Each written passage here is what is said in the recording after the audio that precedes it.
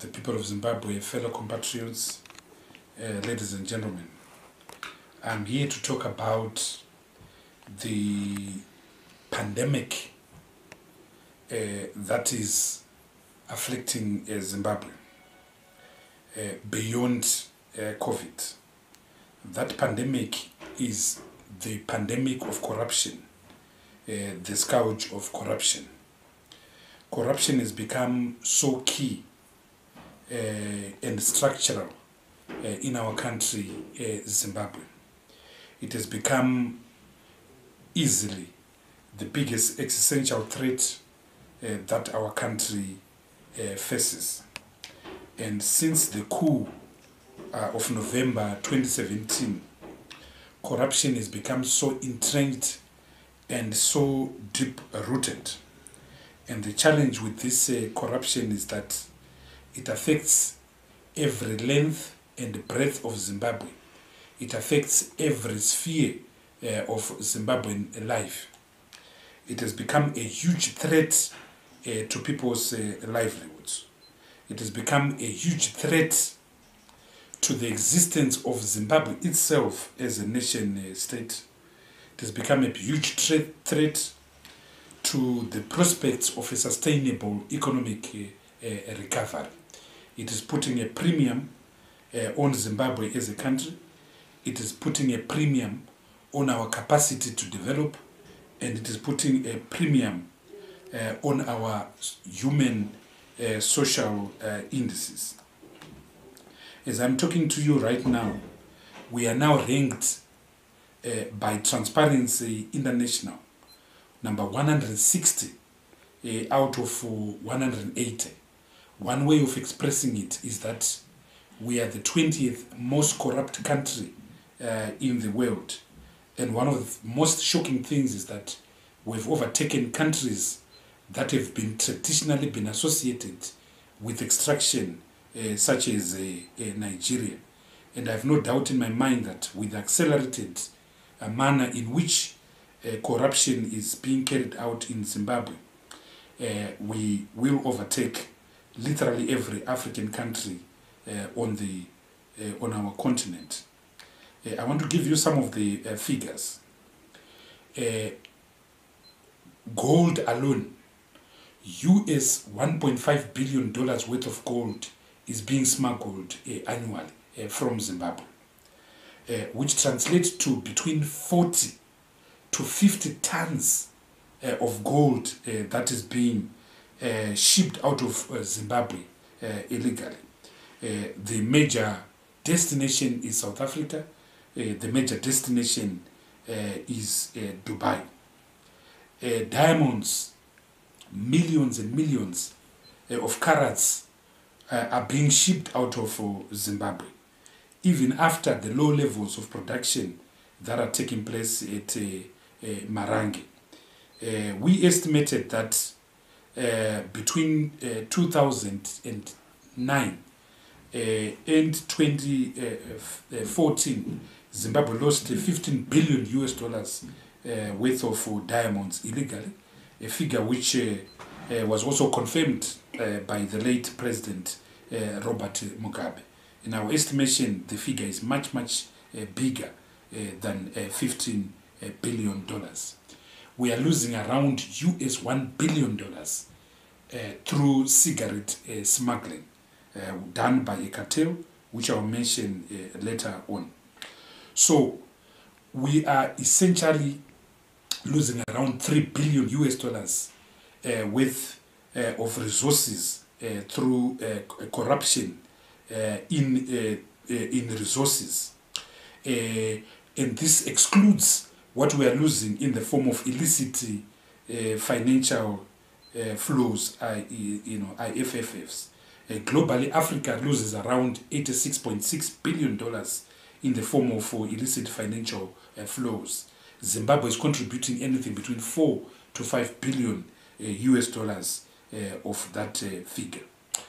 What concerns me is that a large part of Zimbabwe's hemorrhage and leakage is also actually coming now through treasury, through central government. We know from the audited statements of the Auditor General that 2.7 billion US dollars was stolen and lost directly through Treasury in 2017. 3.5 billion US dollars was lost directly through Treasury in 2018. And the recently released audit report of 2019 shows a loss of 7.6 billion US dollars lost through Treasury. So in 3 years, over and above the budget deficit, around 14 billion US dollars has been lost through the Ministry of Finance. And this is concerning because the Ministry of Finance traditionally is an oversight ministry. It is a gatekeeper. So it beholds the mind when the gatekeeper becomes the principal gate crusher. And I need to say that beyond this 14 billion US dollars, Parliament right now has before it, pending before it, a financial adjustment bill in respect of which the executive, the government of the day, is seeking condonation of the sum of 10.6 billion US dollars that was again lost through Treasury between 2015 and 2017. So between 2015 and 2019, Zimbabwe has lost 10.6 billion US dollars accounted for by the financial adjustment bill, then 14 billion US dollars in the form of 2.7 billion dollars lost in 2017, 3.5 billion dollars lost in 2018, and 7.6 billion dollars lost in 2019. There is more in 2020. There is more in 2019. So the bottom line is that Zimbabwe has essentially become a criminal enterprise. Zimbabwe has essentially become a mafia state. Zimbabwe has essentially become a criminal enterprise, a kakistocracy. Those that are presiding over the state are essentially engaged in the total emasculation of Zimbabwe to ensure the continued reproduction of extractive relations and rent-seeking behavior. And two things matter to those that are running our country, namely the power retention agenda. They will do anything for the purposes of power retention, including stealing elections, killing people, as we saw on the 1st of August 2018, killing people, raping people, as we saw in January 2019, the emasculation of civic society, the emasculation and dismantlement of the official opposition, the MDC alliance, the arrest of civic activists, journalists like Wopel Chingono, and so forth. But power is inextricably connected with looting. Whereas under President Mugabe, it was power for the sake of power. Under Emerson Mnangagwa, power is a means to an end, and that end is extraction. That end is looting. That end is corruption. There is a key characteristic of those that are looting, which has been brilliantly been exposed by two reports that have just come out. And I need to say that there are 4 sets of documents that anyone interested in this subject ought to read. The first one are the report by the Auditor General from 2014 to 2019, being the last report. The second set of source documents are the reports coming from Parliament and its portfolio committees. In particular, the reports by the Public Accounts Committee, which we've done, the report on the Central Bank, the report on the Ministry of Finance, the report on Zinara, the forthcoming report on Command Agriculture. Those should be read. The report by various other portfolio committees, including the reports by the Ministry of Agriculture, by the Portfolio Committee on Agriculture and the Portfolio Committee on Transport, which have all exposed the massive omissions and commissions in this government. The 2 reports done by external researchers, one has been done by ARC and it's called Cartel Power Dynamics in Zimbabwe. It was done and published by the Daily Maverick in January of 2021.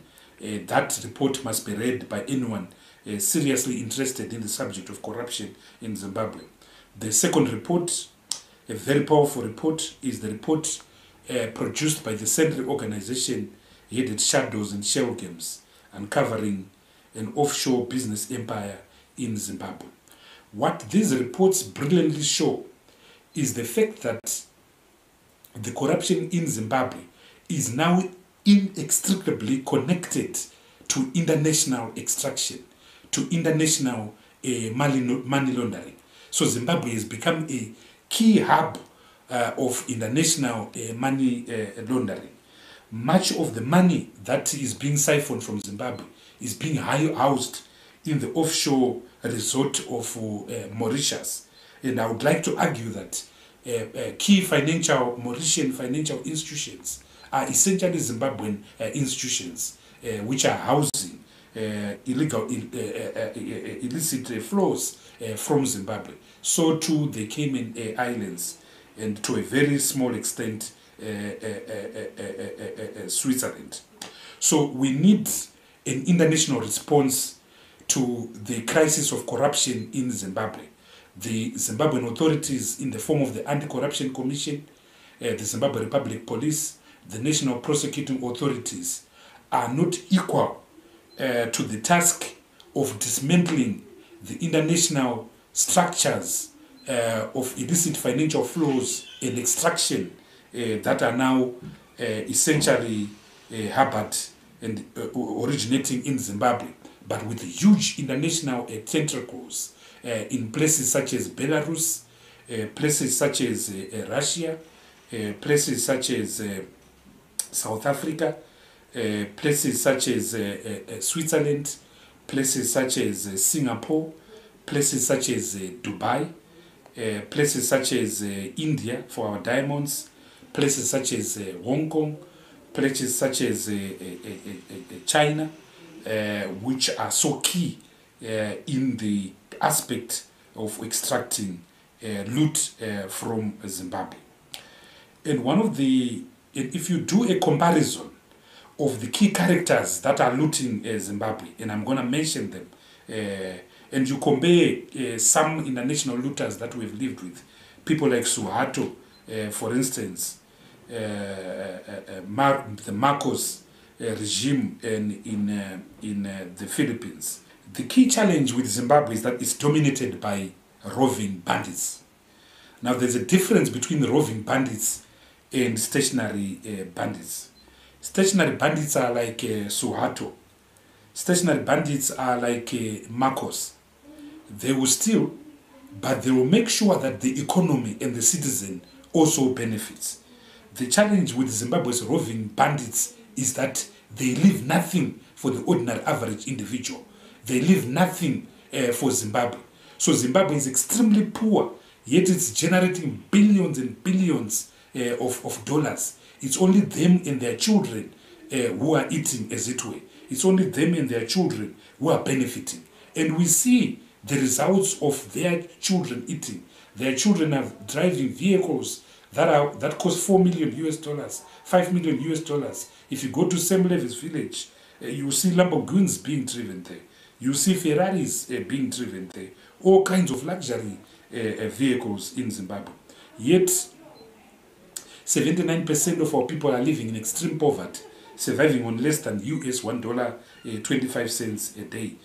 Thousands of Zimbabweans now dying through COVID because the government has failed to provide social safety nets and grants to our people. Our human resources index have collapsed. Our maternal mortality rates are now 96 out of 1,000 mothers. Our infant mortality rates are now 102 out of 1,000. In the last 2 years, teachers have not gone to school because they're being paid peanuts. In the last 2 years, nurses have hardly gone to school because they're being paid peanuts. The public health system has collapsed. The public transport system has collapsed. The public education system has collapsed thanks to to the roving bandits we have. So the difference between a roving bandit and a stationary bandit is that the stationary bandit will milk 6 barrels of milk, he will steal 2 and leave 4 for the population. The roving bandit will milk 6 barrels of milk. He will steal those 6 jugs of milk. He will also steal the cow so that there is no milk to be milked from a cow. And that's the biggest challenge with Zimbabwe. It's full of roving bandits. Now I want to talk about the commanding heights of this corruption. There are essentially 9 commanding heights of corruption. In other words, 9 football pitches where corruption is panning out and where corruption is being played out.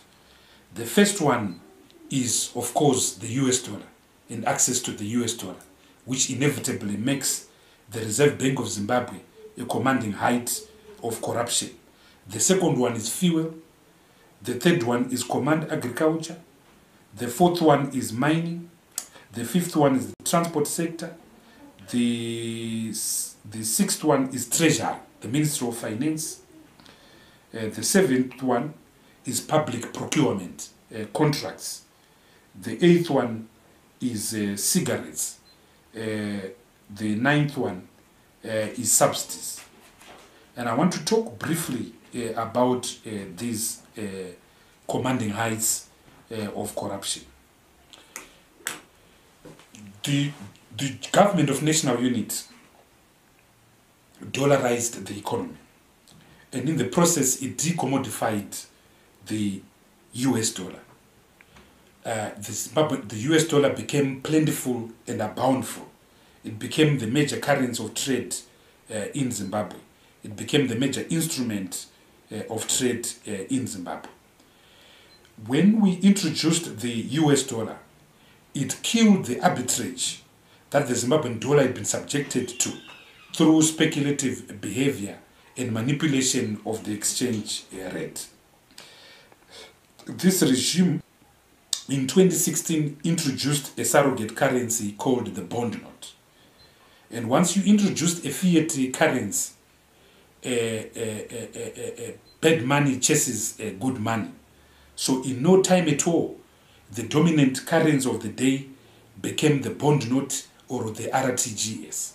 So in no time at all, the parallel exchange rate had returned. In February of 2019, the government introduced SI 33 of 2019, which officially recognized the existence of an RTGS, a dollar of a local currency, which also partially liberalized this dollar. It allowed it to defloat from the fixed exchange rate of 1:1. In June of 2019, the government of the day enacted statutory instrument 142 of 2019, which officially de-dollarized the economy. It made the Zimbabwean dollar the sole currency of exchange in Zimbabwe. But of course, that created arbitrage. It created massive arbitrage in that the economy was trading in US dollars. And there is no economy that is traded in US dollars. There is no economy that is involuntarily dollarized, that has been able to de-dollarize. It's just logic. It's a question of trust. So a huge parallel market then emerged, which at the present moment, as I'm talking to, the official, the unofficial parallel exchange rate is 1:150 or 1:55. In other words, to purchase $1, you require around 150 units of the local currency. Yet the official exchange rate determined by the weekly Dutch auction system is around 1:84, 1:85. So there is a huge chasm, a huge premium of over 60% between the official exchange rate and the unofficial parallel market exchange rate. What this means is that those that are able to access foreign currency through official channels, i.e. the Reserve Bank, either through the formal auction system or through informal channels at the Reserve Bank, are able to access money cheaply, sometimes at 1:1, sometimes now at 1:84, which they are then able to go and sell in the paro market at 1:150 or 1:60 or 1:30, whatever is the parallel exchange rate.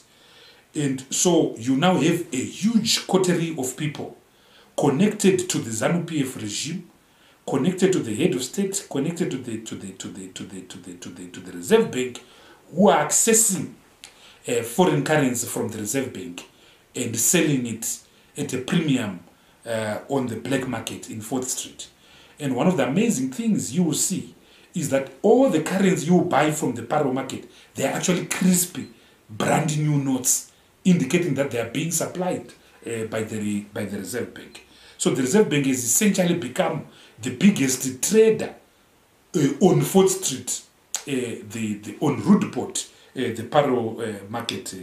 So that means that the economy is bleeding because of the existence of a paro market, or more importantly, because of this artificial rigged exchange rate. And this rigged exchange rate has now become an instrument of transferring resources from the poor to the rich. The poor are forced to source their money from the black market. If they get a few dollars sent by the diaspora, and by the way, Zimbabwe receives about $1 billion annually in the form of diaspora remittances. They then sell that money on the parallel exchange. But when they go into shops officially, they are forced to trade it at 1:84. Yet they can't access resources on the auction floor. So the parallel auction system is now transferring money from the poor to the rich. So you take workers, the average worker, the average civil servant used to earn $500 during the time of the GNU. He is now earning $35 to $40. When he goes into a supermarket, he is now buying goods that are indexed in real terms at the official or the unofficial paro market rate. And if he decides to buy a US dollar, he has to go to a black market rate where he has to pay $1:150, and then go into a shop where that US dollar is now being discounted at $1:85. So it's a serious form of pauperizing the people of Zimbabwe. I want to come to fuel. Fuel is inextricably linked to abuse of foreign currency. You've got fuel cartels that are controlling Zimbabwe. The biggest is, of course, Kudata Gwirei and Sakunda, and their partner in crime, Trafigura, which is a Russian entity based in Switzerland. Then you have got the Zula group. Then you have got other small players like Trek, also owned by Kudata Gwirei, like Engine and Total. Now the big players, the Kudata Gwireis of this world, will go to the Reserve Bank and source foreign currency at 1:1 or at the official auction rate of 1:84. Then they are able to sell that money acquired from the Reserve Bank at 1:84. They will be able to sell it for a premium on the parallel exchange rate, where they'll get hundreds and thousands and millions of RTGS in local currency. They then go back and buy the original foreign currency at 1:84. So you find that the fuel companies are major players on the parallel exchange rate, including Secunda. And we know this because in June of 2019, the Reserve Bank, in July of 2019, the Reserve Bank actually officially closed Secunda's accounts in their many companies. And I'm going to read out some of these companies. Speaking of Secunda and its incestuous relationship with foreign currency, I want to mention what happened in 2019. So in January 2019, the Ministry of Finance gave to Secunda US-backed treasury bills in the sum of US $360 million. That was in January of 2019. In February of 2019, the Reserve Bank introduced SI 33 of 2019, which effectively meant that if you were holding a treasury bill indexed in US dollar, that treasury bill was now effectively an RTGS dollar exchangeable at 1:1. So in the case of Secunda, if you were holding a treasury bill worth US $360 million, come 23 February 2019, you are now effectively holding a treasury bill with 360 million Zimbabwean dollars or RTGS dollars. Now, everyone suffered. Everyone who was holding treasury bills suffered. And Zimbabwe was able to devalue its stock of domestic debt from around US $12 billion to a mere 12 billion RTGS dollar through the stroke of a pen, through statutory instrument 33 of 2019. But of course, Kuda is special. Secunda is special. They're well connected. So what Kuda managed to do was to force the Reserve Bank to discount his treasury bill of US $360 million through parallel market rates. So, and of course, he got some of the money in US dollars. And once he got this money, he was able to go and trade that money on the parallel exchange rate. The net result was that the Zimbabwean dollar collapsed from 1:10 to 1:25 in one day in July of 2019. Because suddenly the system found itself with around $3 billion that was coming from the $360 million that Kuda Tagwirei had. So there is an incest between the cartels and their access to foreign currency. If you were to do an audit of the beneficiaries of foreign currency since the Dutch auction system started in June of 2019, you actually find that the people who have benefited are the who's who of the cartels. Save that they've been clever, they use different shelf companies, and you have to piece the veil to go behind in order to determine who are those companies. So fuel is a major source of patronage in Zimbabwe.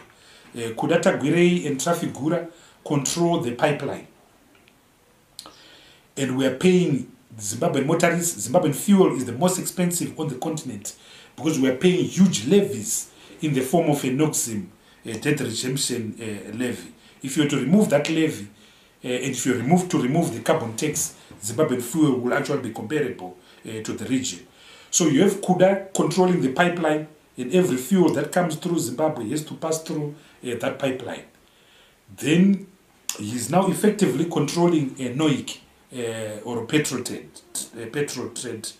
He is now effectively also the dominant player in the retail sector through his Secunda service stations, through his Puma service stations, his Trek service stations, and then of course you've got Zuva and Glencoe and the highest office in the land, all connected in this incestuous relationship. Over and above hydrocarbons, you've got Billy Rottenberg and his ethanol. A statutory instrument was passed in 2013, which made it clear that only a person in a joint venture agreement with Zimbabwe supply ethanol. So you find that Billy Rottenberg is supplying ethanol to Zimbabwe at a total cost of US $1.10 or $1.20. If Zimbabwe were to import ethanol from the biggest ethanol producing country in the world, Brazil or the United States of America or a Scandinavian country, it would land FOB at US 50 cents. But we are paying a premium to Billy Rottenberg of US $1.10 to US $1.20. So fuel is a major source of arbitrage in Zimbabwe. The third source of arbitrage is, of course, command agriculture. Now, we've spoken about command agriculture for a long time, and I will not spend a lot of time on it. Suffice to state that the resources that have been channeled by this government to command agriculture amount to 10% of gross domestic product. In real terms, at least 1.5 billion to 2 billion US dollars is channeled to command agriculture every year. If you look at the $2.7 billion I spoke for 2017, the $3.5 billion I spoke in 2018, and the $7.6 billion I spoke of in 2019, the bulk of that is command agriculture. And command agriculture has become a vehicle of stealing resources from the state, from treasury, into elites, ZANU-PF elites. So you find vehicles, luxury vehicles, with nothing to do with command agriculture have been bought. You actually find that the 2018 ZANU-PF financed the 2018 election through command agriculture. Minister Chinamasa issued a flurry of treasury bills in July of 2018 and in August, I think 10th of August of 2018. All this was to finance the ZANU-PF election. So command agriculture have become pernicious. In 2020, they hid it through a commercial bank, and they're pretending that the commercial bank is in fact disbursing its money. That is not true. The commercial bank in question is actually getting money from treasury, which it is pretending to lend out to farmers. So command agriculture is pernicious, and command agriculture must be done away with, and we have a market-based system of financing our agriculture. If we have to offer them subsidies, let's offer supply-side subsidies, not demand-side subsidies. The next form of corruption, or commanding height of corruption, is the mining sector. And this is serious. In the last 3 years, Kudata Gwirei, through 2 or 3 companies, Landela Mining and Sotic Investments, which he controls, he's acquired over 11 gold mines. These, and 5 of them, 6 of them, came from the ZMDC. Parliament was not involved. Nobody knows how much they cost. And he has also acquired mines that were also owned by Metallion Mozi Kumar. So these mines are now hidden in a vehicle called Kuvimba Mining. But they're essentially Kudata Gwirei's mines. And these mines include Frida Rebecca Mine, Hau Mine, Shamva Mine, Red Wing Mine, Jena Mine, Acriconton Mine, Sabi Mine, Hau Mine, Golden Crop Mine, and Sandawana Mine. Extensive mines, if you were to ask me. Details of this you will find in our various parliamentary reports, but you also find them in the report Shadows and Shelge. Over and above these mines, they've also acquired Zim alloys. They've also acquired the Bindura nickel mine. And again, Parliament is not involved. So public assets are being stripped without Parliament being involved. With Zim alloys, as a matter of fact, the money that was used to purchase those shares actually came from Treasury. But we don't know how Secunda Holdings through Landela ended up being portrayed as the owner of those mines. So there is need for a forensic audit to determine the movement of resources from Treasury to Landela or Sotic. Yet the people of Zimbabwe are not getting in return these mines. A forensic audit is required. I want to talk about gold. As I've indicated before, we are losing about 40 to 50 tons of gold that are being smuggled every year. Minister of Police, of Home Affairs, Kazembe estimates that around 1.5 billion US dollars is being lost in gold alone. The chairperson of the Anti-Corruption Commission, Justice Matanda Moyo, actually estimates that it's much more than that. It's 3 billion US dollars.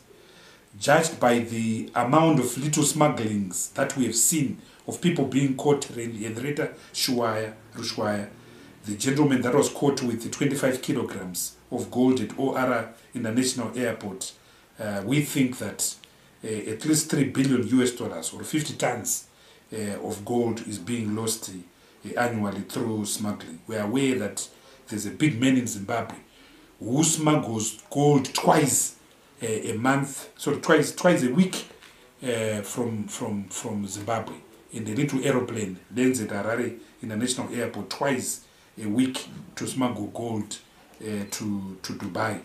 And Dubai has become a major center of gold smuggling in Zimbabwe. They've also liberalized gold. So some people have now been given private licenses of acquiring gold from artisanal workers, makorokozas, and also actually selling gold. So the monopoly of the Reserve Bank through Fidelity has actually been decimated, again to encourage illicit financial flows, to encourage looting of Zimbabwe. Another center of looting has become platinum resources. Every platinum resource, every platinum concession, other than the ones that are owned by the big guys, including Zimplats, are now owned by this company called GDI Investments. GDI is owned by a Russian entity and by Kuda Takwirei. He bought those interests from the military in Zimbabwe for a purchase price of over US $220 million. And so GDI is now sitting on millions and millions of ounces of platinum resources. They've also been granted in January of 2021. They were granted serious tax concessions by Treasury, and I hope the Law Society will challenge these pernicious levels of state capture to do with GDI. Diamonds, I can speak for diamonds for the whole day. $15 billion, but we know that even up to now, over 2 million carats of diamonds are being produced every day, but nothing is being done. Another commanding height of corruption, which I didn't mention in my original list, is obviously land. Land has become a major commanding height of corruption, both urban land and rural land. With regards to rural land, multiple farm owners that were dealt with by the land reform program have now been replaced by multiple leases to white farmers. So in provinces such as Mashonaland West, in provinces such as Mashonaland East, in provinces such as Manicaland, there's now the return of white capital in the form of serial multiple farm leases, who are obviously paying a rent to ZANU-PF elites who were allocated this land.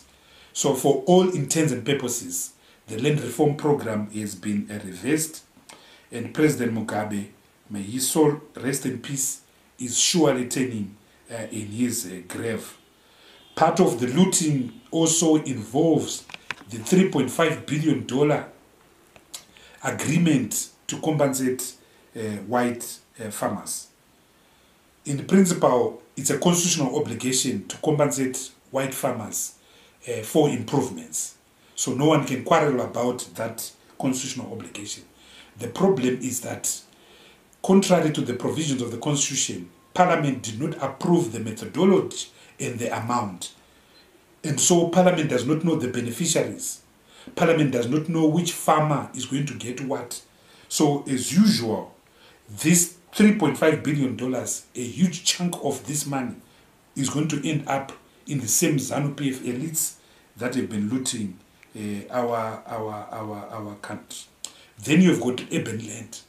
Urban land is now dominated by land barons connected to the ruling party. The authorities themselves have spoken out against these huge land barons that have acquired massive pieces of land. The biggest land baron, as far as urban land is concerned, is a man called Kenneth Royden Sharp, who operates through the guise of a company called Oga Investments. He, through dubious agreements executed with the city of Harare, one to do with the construction of the Harare Airport Road, one to do with a development called Sunshine, in respect of which he undertook to provide development capital, and he failed, but got land. Thousands and thousands of hectares have been extracted, which are now being sold to unsuspecting members of the public. So that's a huge source of arbitrage, the land question, the agrarian question in Zimbabwe. Now, the land question now involves huge tracts of land that are being taken from communal occupiers, peasant farmers. We've seen the attempt by the government to dispossess the Shangani people in Chilonga. We've seen the further attempts to displace the Ndau people in Chipinge. Billy Rottenberg wants to expand his sugar estate. We have seen massive extraction of land in Hwange, where Chinese are now mining in national parks. So the land question is back again. As it was in 1890, the land question and land has become a major source of extraction 41 years after independence. What a shame. So if Cecil John Rhodes were to wake up today, you'll be in good company. Good company in the form of the present-day government. Good company in the form of Billy Rottenberg. Good company in the form of Kenneth Royden Sharp. I want to come to transport. Transport is a major source of extraction. I urge compatriots to read the report presented to Parliament by the Public Accounts Committee on Zinara. So here you've got major cartels. One of the major cartels is a company called Univen that is owned by a man called Lawrence Shea. He disingenuously supplied software to Zinara and then pretended that this software was a triple P, was a public-private entity. So as a result, he's getting 22 cents out of every dollar that is paid when you pay for your vehicle licensing. He's getting 18 cents out of a dollar out of any toll gate fee. Then he's getting the inter-border transportation fee. It's not fair on the people of Zimbabwe. So every year he's getting around 140 million US dollars. Yet look at the state of our road. So Zinara right now as it stands essentially exists to work for Univen and Lawrence Shea. That is not fair. And as that report says, those agreements were executed illegally. They must be cancelled. Another form of corruption is ZUPCO. So the government of the day, through Statutory Instrument 83 of 2020, using the excuse of COVID, has now created a monopoly for ZUPCO. But ZUPCO has in fact been taken over by Kudata Gwirei and Sekunda. ZUPCO has received over 200 buses supplied by Landela Ventures, sourced from Belarus. Those buses are acquired at around 40,000, 58,000, yet they are being sold in excess of $200,000 to the CMAD and to ZUPCO. So this has become a major source of looting. Contracts, private contracts, massive contracts are being dished out left, right and center without going to tender. These include contracts that have been issued to 5 companies that are in the process of rehabilitating the Bait Bridge Harare Road. One of those same contractors was given the contract to construct the Mbuyane and statute. We have no problem with that, but please follow the law, go to tender. So massive contracts are now being dished out without going to tender.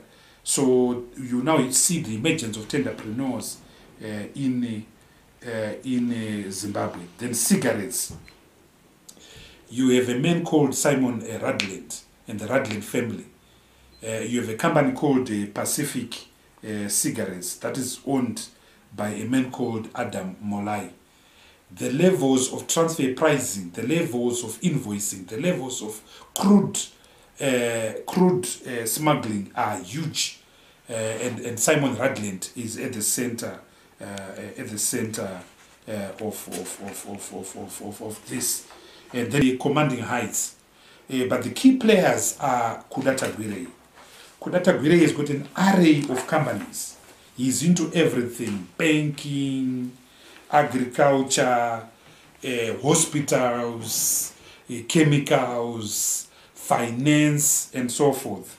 And his array of companies, some at home, some abroad, include Takutata Pty Limited South Africa, East Africa Supply and Trading Pty Limited South Africa, Suzako Investments Pty Limited South Africa, African Connection Logistics SI Pty Limited South Africa, ACL Bulk Packaging Solutions Pty Limited South Africa, Red Fox Management Pty Limited South Africa, Sotic South Africa Pty Limited South Africa, Beosite Investments Private Limited Zimbabwe, Bill Heights Investments Private Limited Zimbabwe, Bionist Investments Private Limited Zimbabwe, Landela Investments Private Limited Zimbabwe, Landela Mining Ventures Private Limited Zimbabwe, Landela Infrastructure Private Limited Zimbabwe, Secunda Holdings Private Limited Zimbabwe, Caladrias Investments Zimbabwe, Sotic International Limited Zimbabwe. Then missing from these are the banks he owns. Missing from this is the asset management company he owns. The list is extensive. The list is huge. But of course there's White Capital, Bailey Rottenberg, John Bredenkamp, Z. Coronadis, Lawrence Shea, Kenneth Michael Rodan. So in the top 10 is Gananda. You have to put Kudata Gwirei, you have to put Bailey Rottenberg, you have to put the Reserve Bank, you have to put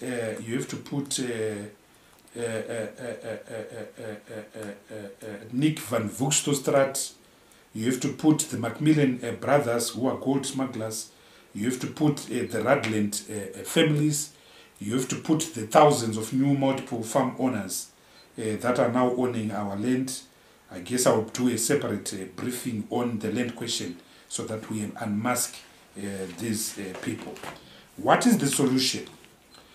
We think the solution to illicit financial flows and corruption is that the UN must come up with a convention that deals with illicit financial flows and money laundering.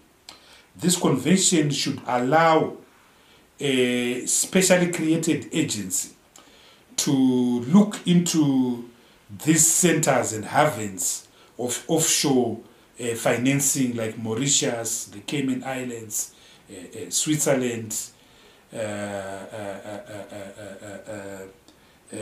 other, the Jersey Islands, so that Africa does not continue to bleed. If illicit financial flows were to be closed, then Africa doesn't need foreign aid.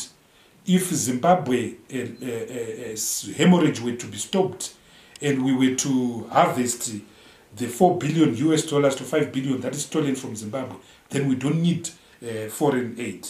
So that international protocol, that international convention is important. Number two, Zimbabwe must join the extractive industry transparency front, EITFF. This is so key that we join this EITF. Third, the Anti-Corruption Commission must prosecute, must investigate. The National Prosecuting Authority. Prosecutions are key in order to deal and dismantle the tentacles of state capture in Zimbabwe. Fourth, we need new legislation. The current legislation is dwarfed by the developments in these cartels, by the developments in the forms of illicit financial extraction that is taking place. We need a new Mines and Minerals Act. We need a new enhanced Anti-Money Laundering Act. And we need a special task force within the Anti-Corruption Commission that is trained to deal with the sophisticated levels of extractive shame that is taking place. 5, we need a strong parliament. Parliament is so key. Look at the work that we were doing in the Public Accounts Committee. And we're able to do that work because we understand accounting, we understand economics, we understand law, we understand political economy. So we need a strengthened parliament to deal with and to bring to book the looting that is taking place. We need public officials to comply with Section 198 of the Constitution.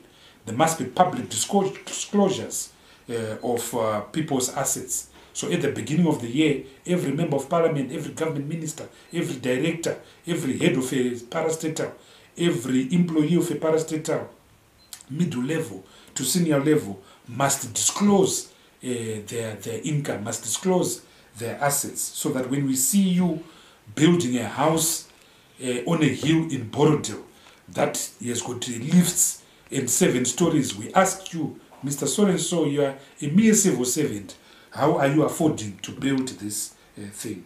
So public disclosure is important. The principles of public accountability codified in Section 9, Chapter 9 of our Constitution must be complied with and followed with. Lastly, we need political change. Without political change, without free and fair elections, without a government elected by the people with legitimacy, without resolving the electoral issues, everything that I've said is a waste of time. So political change is the precondition to all these things. And lastly, we need an international community that is equal to the looting that is taking place in Zimbabwe. The kind of naivety and dishonesty we have seen from the IMF, that they turn a blind eye to this corruption, notwithstanding that only in 2019 they actually had a mission to Zimbabwe to deal with our vulnerabilities, yet in their latest report of 16th June, they ignored that. So we don't want dishonesty and complicity by bodies such as the IMF, who are working with a very loose and complicity local, a very dishonest local, office.